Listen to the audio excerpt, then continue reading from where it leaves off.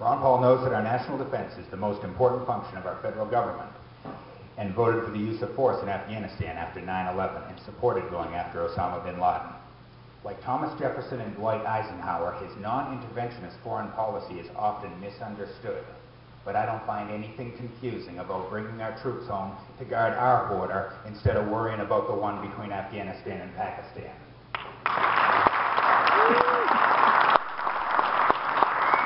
American bridges are crumbling, and yet the only new ones we're building are in Iraq. We need to get our priorities straight. Ron Paul has this right. America has to come first. Our active duty troops understand his message.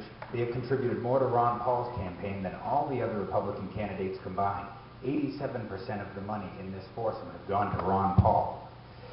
They want Ron Paul to be their next commander-in-chief, and it certainly earned some say in this decision.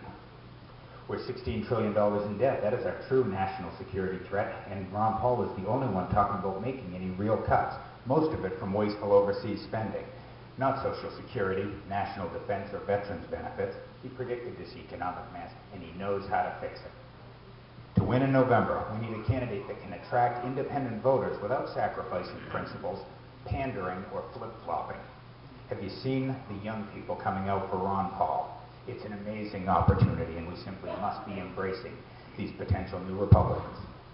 Ron Paul's conservative message of limited government, freedom, and personal responsibility is resonating with this internet-age electorate.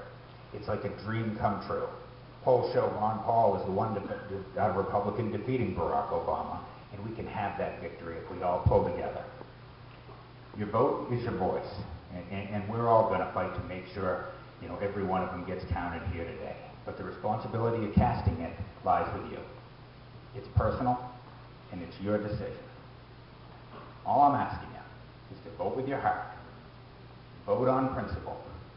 Now's the time to make your stand. Thank you.